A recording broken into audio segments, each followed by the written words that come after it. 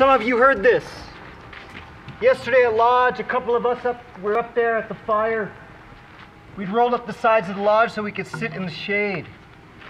And we heard some voices coming over that top ridge. And just out of that top ridge came two 12-year-old boys. For real. And they came sneaking across. They didn't know we were there, and they came up on this ridge, and they were leaning over the rock, looking at what was happening here. Two 12-year-old boys. And I went out there and I said, hey, you guys, you can go walk through there. You know, so you could all see that the children are watching. The children are watching. And they said, no, we'll go around, but we want to get to that mountaintop.